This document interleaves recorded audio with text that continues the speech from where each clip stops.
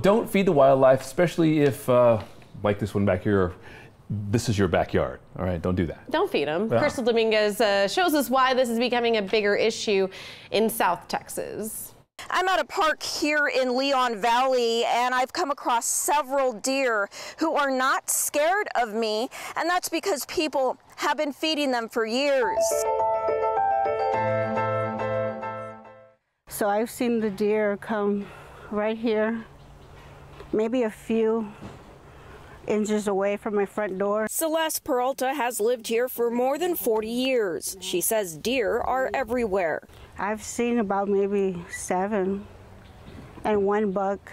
Parks in Leon Valley have a large deer population. Residents near Raymond Brimkus Park tell me the deer have been around for years.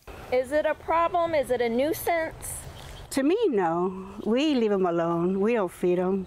But other people do feed them. Yeah, they run here, and then my dogs, they hear them coming down this way. Timothy Holm and his son Adler take a stroll down a wooded trail. Deer are everywhere. But as a parent, he's mostly cautious about aggressive bucks. During the rut, they're more aggressive naturally anyway, but you factor in food and that. And, you know, sometimes it may not be safe to be back here.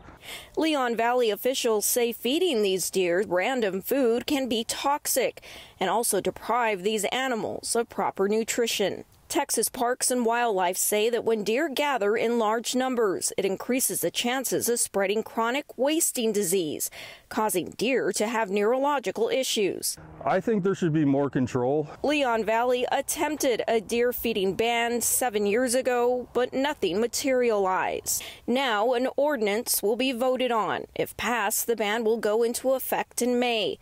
Warnings will be issued, then fines up to $250.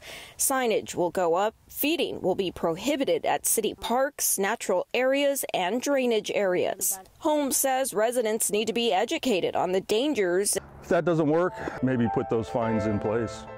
Thanks for watching our YouTube channel. And for more refreshing stories about your community, click the subscribe button right over here. You can also download our Spectrum News app to get live news coverage, weather alerts, and more wherever you are. And don't forget to tune in to Channel 55 on Dish and DirecTV for live local reporting every single day. We'll see you then.